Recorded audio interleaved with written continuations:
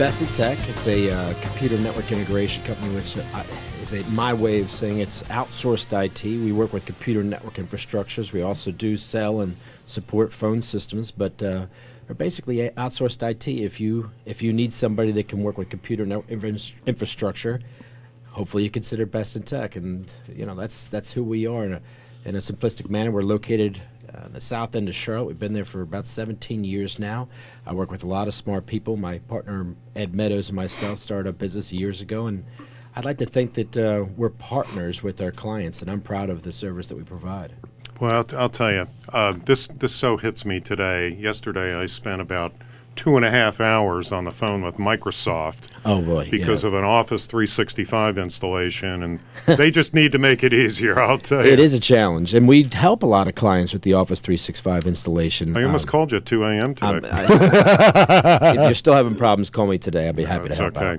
So, Scott, tell us a little bit about the threats to computer systems today for small business owners and what they need to think about and how you might be able to help them there. People think that, hey, I don't go to, bad websites and I don't put myself in harm's way, but you'd be shocked by how many people are out there in this world trying to have access to your computer, your business's computer network.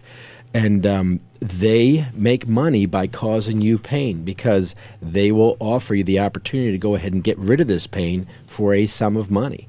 So having a solid firewall, being aware of what these emails look like, and being able to recover from it should you bump into these problems is huge. When I say recover from it, it's huge for businesses to have their data backed up. A lot of people think they have an external hard drive connected to a computer and they're safe.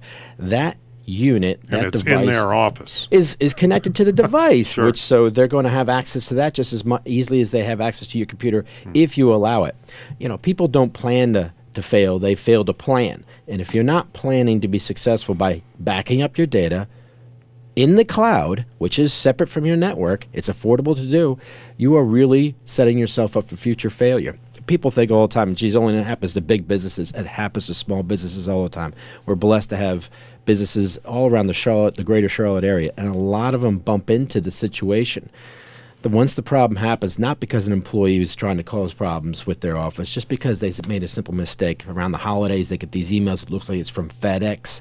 They click on a link to track a package for their granddaughter they may have bought a gift for, and then all of a sudden they've allowed access to the network. Those people do not steal your data. They encrypt your data. It's still sitting there. You just can't use it anymore. How you go ahead and recover from that is to go ahead and bring the you like for Charlotte, for example, and no guarantees there. The Charlotte government, yeah, exactly. I always say they don't have a good customer service department. Those folks.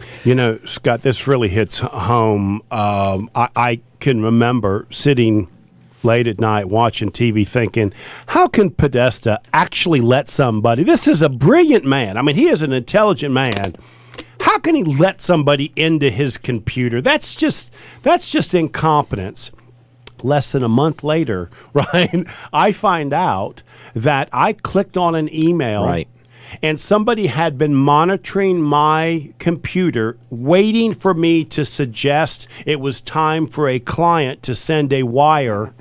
And they could have been in my computer for months, right? They're sharp. And it is unbelievable. And when we did the research, and they actually showed me the email that I had clicked on that I should not have clicked on, I'm telling you, I still couldn't.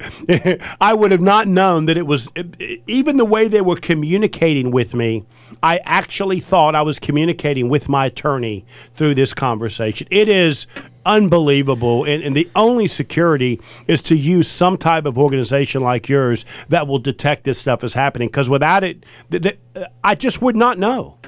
Anytime any person suggests to you, even if you think you know them, suggests to you a transfer of money from one account to another, call that individual and ask, is this communication from you?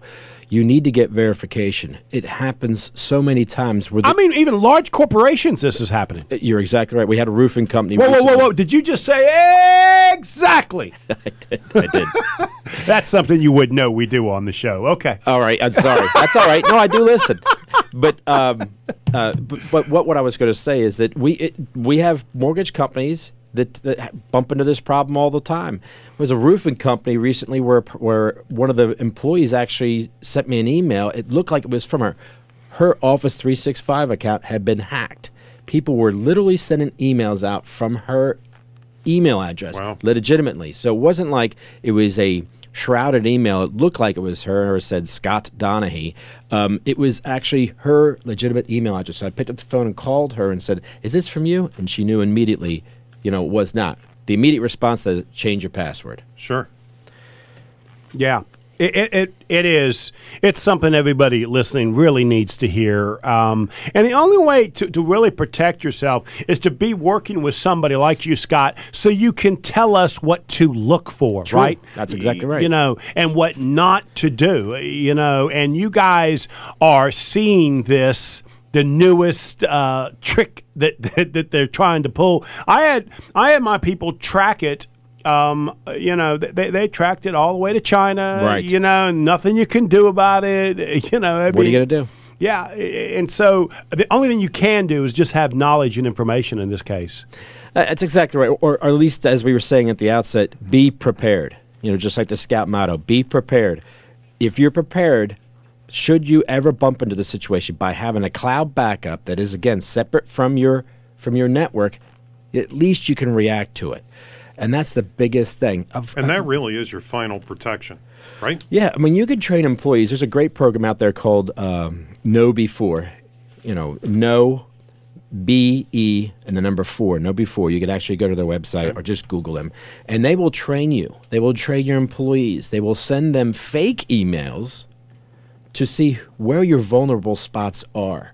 So in other words, they will send these fake emails out and not put the network at jeopardy, but be able to go back and train those individuals on how to be aware of what these emails look like that are potential hackers. Oh, I want to do that and check and see how Julie's doing. Send out some trickery emails. Oh, that's good. I'm liking that. Well, my chief admin got me one day because he sent an email. I said, "Look what O.J. Simpson's been up to since he got out of prison." I was like, "Well, that actually interests me," which is pathetic. I don't know why. But I clicked on the link, and immediately I knew I made a mistake. And I turned my computer off and disconnected the connection to the internet. But I had made the mistake and already sent a notification out to my friends that I work with saying, "Hey, I've made a mistake too." Oh, we all. Julie just sent me a text. I'm listening, right? That's good.